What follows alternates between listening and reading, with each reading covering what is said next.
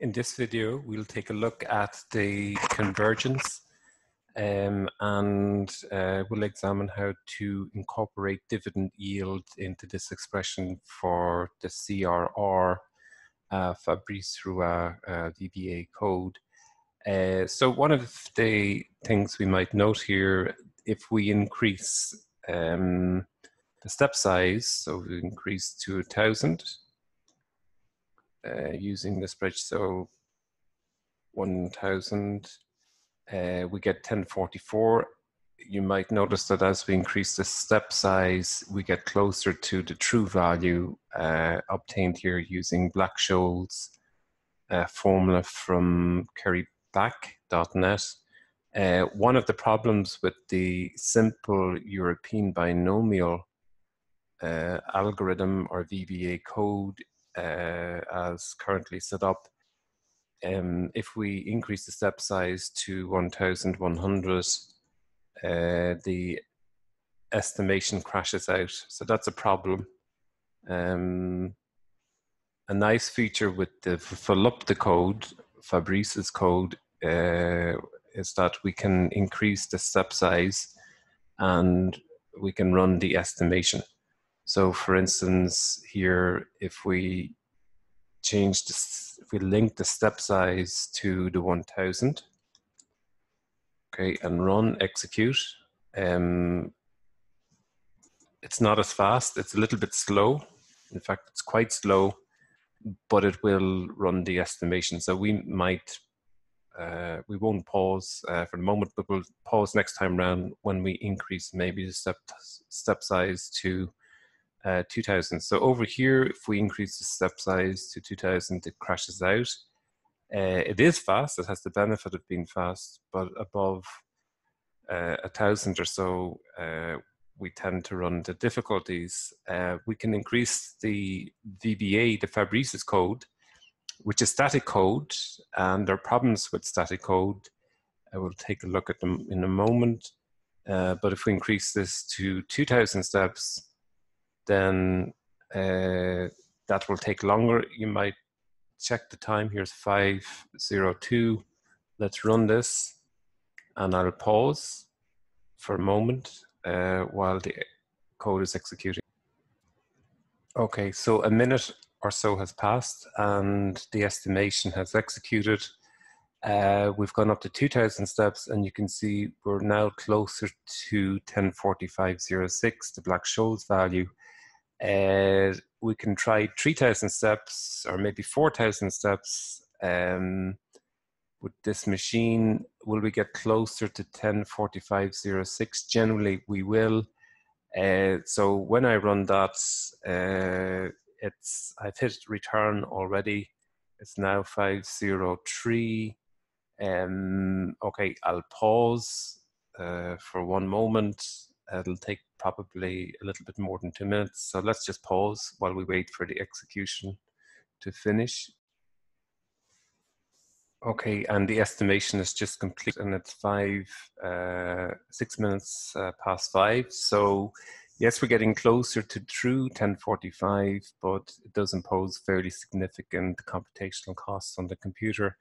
And again, part of the issue, part of the problem here is that the code is static. It works fine, but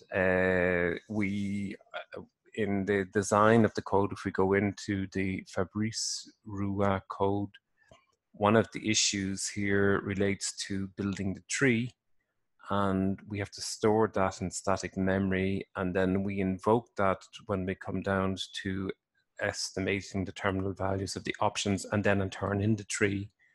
When we are performing backward recursion, in each instance, we've got to refer back to each of the nodes in the tree. With 4,000 steps, you can virtually square the 4,000 and divide by 2 to give some semblance of the order of magnitude in terms of estimation. So 4,000 steps is an enormous number of estimations that we've got to run. Because the tree is stored in static memory, that imposes fairly serious burden on the computer when making estimations. Okay, so if we reduce it to 100 steps, no problem, executes very quickly, but if we go beyond 1,000, 2,000 steps, then it's quite slow. Okay, so a couple of things then. Let's consider more formally convergence. If we go into, so let's copy the code that we have here. In fact, we can copy all 3 columns, copy, and then paste again. Okay, so paste. And we'll just verify that the formulas are live, that's fine. Then we can remove perhaps here, delete the European option. One of the nice features of this Cox-Ross-Rubinstein code developed using Fabrice's VBA code is that we can consider American options. But for the moment, we will just look at European options and consider convergence.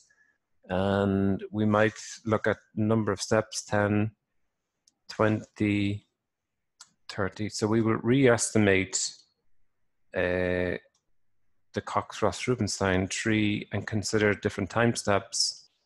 And we can say equal to Black Scholes call, and here equal to the static Cox-Ross-Rubinstein tree, 1043. Also, we should perhaps set this cell equal to this one, and then just pull down. And then let's take, rerun these estimations again. We'll go to, so we're going to set up a data table. So data, what if analysis, data table. It's a column of data, n. And then what in the original parameter input relates to n, it's the 100. So let's run that. And it's estimated quite quickly.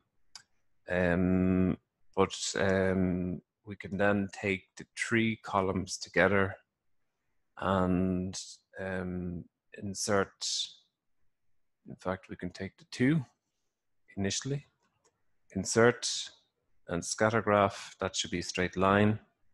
And then we can include in insert, select data, and we'll include, add a new variable, this time CRR. And then on the x-axis, we should put the number of steps. On the y-axis, we'll put the Cox-Ross-Rubinstein estimation from Fabrice-Roux. Okay, and we might edit this to be Black Scholes, just simply BS.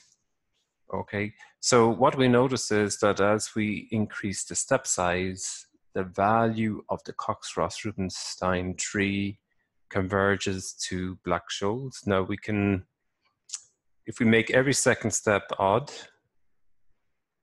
we'll get oscillating behavior. So typically there's some oscillation in the estimate, right?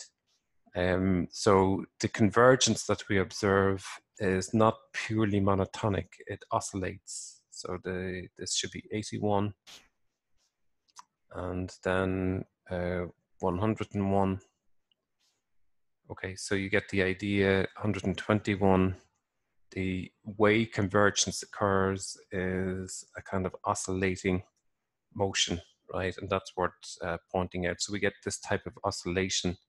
And what we have here then is Black Scholes, which is the straight line, which is true, versus CRR for different